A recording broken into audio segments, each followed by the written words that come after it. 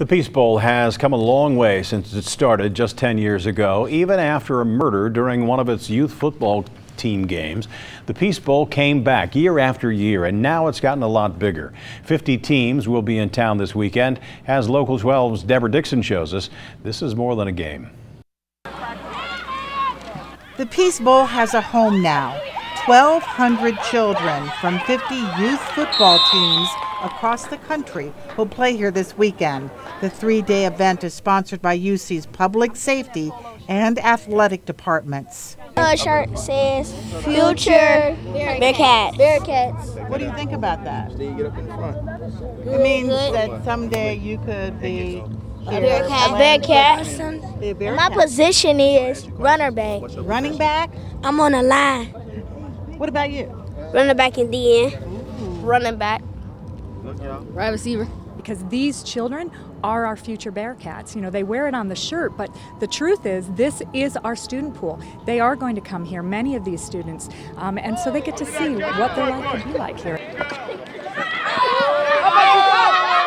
Pastor Peterson Mingo founded the Peace Bowl in 2007. Its goal was to break down barriers between neighborhoods.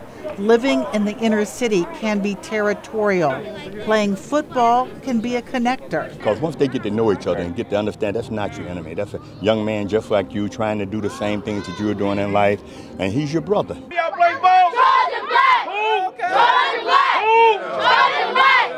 Cincinnati Bearcats took time to talk to these future Bearcats. Every day you get an opportunity, so every day you go out, try your hardest. Play for your friends, play for your family, play for the name on your back. The city-based Trojan black football team watched Bearcat workouts.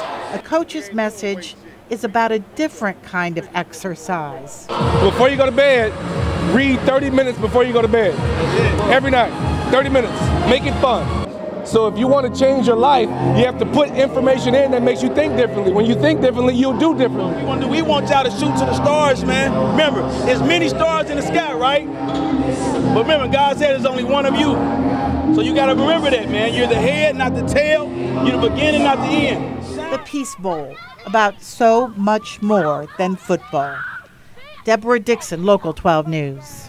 It's a great effort. The Peace Bowl begins with a cheer showcase Friday with 360 cheerleaders across the country. 21 games will be played Saturday and Sunday starting at 9 in the morning on both